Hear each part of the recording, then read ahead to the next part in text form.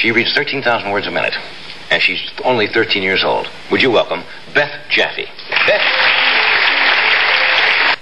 All right, now, Ed, what are you going to do here to show us? All right, this is a little demonstration, John. We're going to pit this 13-year-old against you, sir. And,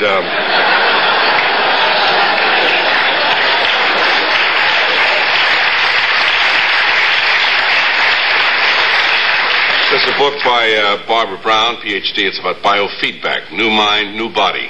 You've been meaning to read this anyway. Yes. What? What do you want me to do? Here's how we do this. Neither one of us have seen this book. I have the guidelines here. You'll start reading on page 19, the beginning of chapter number 1, and you read through page 34. If you wish, you may reread if time permits. I'll be here when Snyder's trying to get on the air. Start at page 19. Yes. You have 1 minute to read from page 19 to page 34. Oh, come on. Now turn to page 19 and get ready. Page 19. All right, I need some help here on a clock. I'll time it off right here. When you start. Okay, are we ready? You have page 19? All right, begin.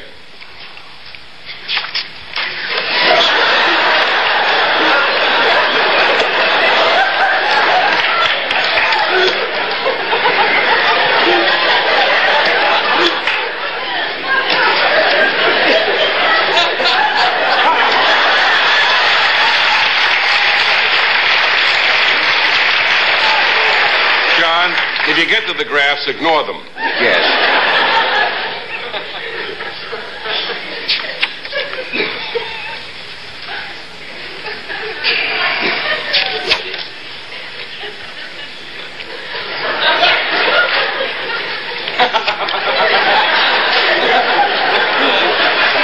Seconds.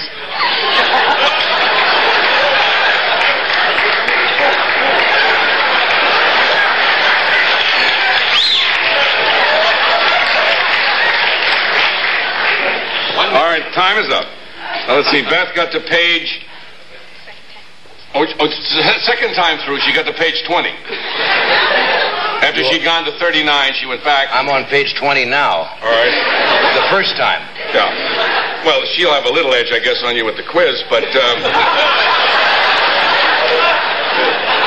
Here's the first question, and I think, in fairness, you should have a chance to answer it first, John. Certainly. Who discovered that in the leg nerves of headless frogs that the energy of electricity could flow in instant current and move its enormous power from here to anywhere? The name of the book is called New Mind, New Body. Do you know that answer, Mr. Carson? You've got to be kidding. No, I don't know that answer. Do you? Mm-hmm. What is it? Luigi Giovanni. That's exactly right. All right, what disturbed...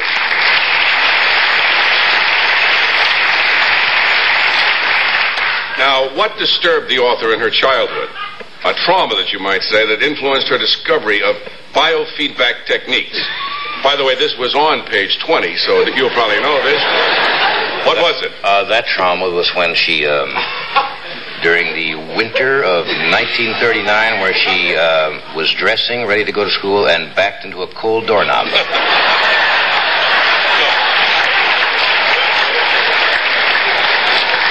Thought I'd take a shot in the dark. You dummies didn't know either, did you? See if Beth knows. Do you know? That was when she was talking to her friends, and she found out that when they closed their eyes, they could see colors. And when she closed her eyes, she could only see gray, and it worried her. That's exactly right. All right.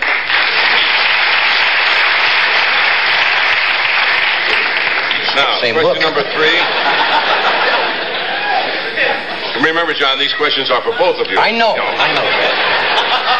What did Dr. Brown, the author, discover about the brain of cats? Well, he's a very secretive man. He That's didn't... Barbara Brown. That's what? Barbara Brown. Barbara Brown, excuse me. Barbara Brown. That's on the cover. Of course, I knew Dr. Brown. That's right here on the cover. I could see that. I was cheating. I read Barbara Brown. I thought it was a man. He found that the brains of cats were extremely small. That's not right.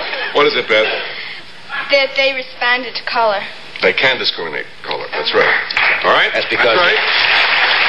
because the brain is very small and they don't have much to think of outside the car. All right, now this one, John, you probably will get this one. What was the name of the machine the author used in her first work with her first subject to help them develop control of their alpha waves? That was the galvanospectrometer. We will accept just initials on this. GD.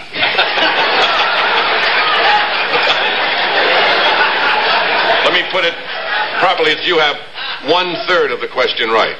One of the initials is G. But what is the proper name of the machine? EEG. EEG. And do you know the name? Do you know how to pronounce it?